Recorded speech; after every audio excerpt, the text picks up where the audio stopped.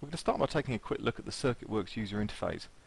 This is CircuitWorks for SolidWorks, but CircuitWorks standalone and the CircuitWorks viewer have exactly the same user interface, so this example counts for all three products.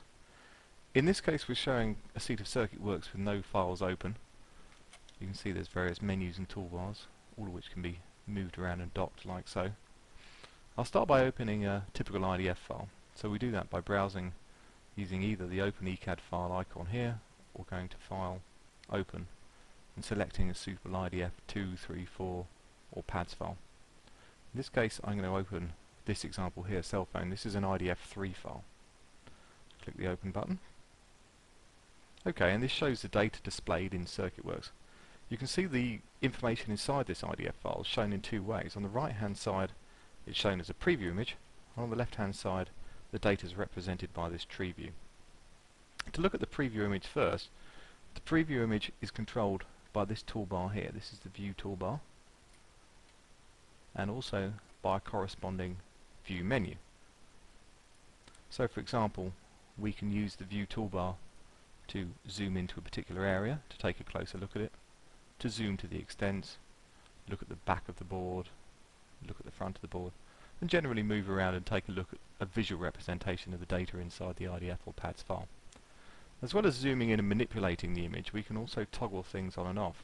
In this case the components are shown in the dark blue colour, so I can select this icon here and toggle off the display of the components or toggle them back on.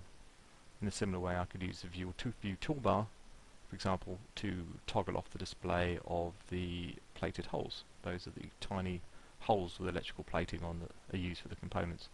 So again I can turn those back on either from the toolbar, or I can use the corresponding menu here. It's up to the user which is used. So that's basically the preview image.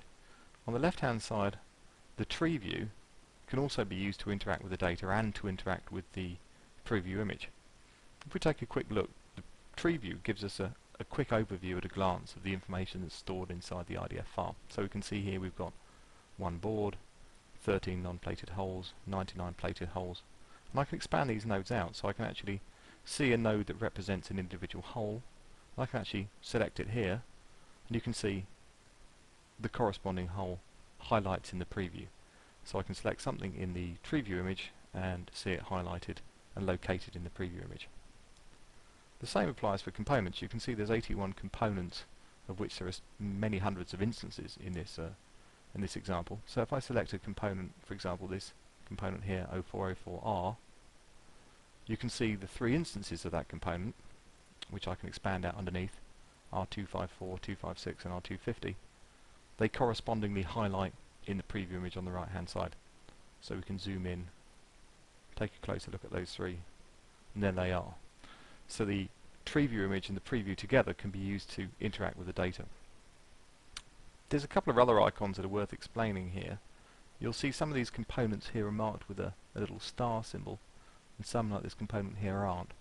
This is for CircuitWorks with SolidWorks, and it's a quick way of visually indicating to the user whether a component already exists in CircuitWorks component library or not, so whether it has a SolidWorks model. So in this case 0402C isn't marked with a little star. What that means is CircuitWorks has a SolidWorks component model. In this case it doesn't have a SolidWorks component model. Again, that only applies to the CircuitWorks with SolidWorks product rather than the standalone product. There's a few other points to notice. In the tree here, this component buzzer is marked with an exclamation mark, and if I highlight it you can see there's the component there on the right hand side. Now the exclamation mark and the use of wireframe indicate that that component has zero height. There's no physical height associated with that component. It's basically just a 2D outline. So if I were to, in this case in CircuitWorks or SolidWorks, build a 2D build a solid model in SolidWorks of this board and its components, this component would come through with no height. That's what the wireframe representation rather than the solid representation and the exclamation mark tell us.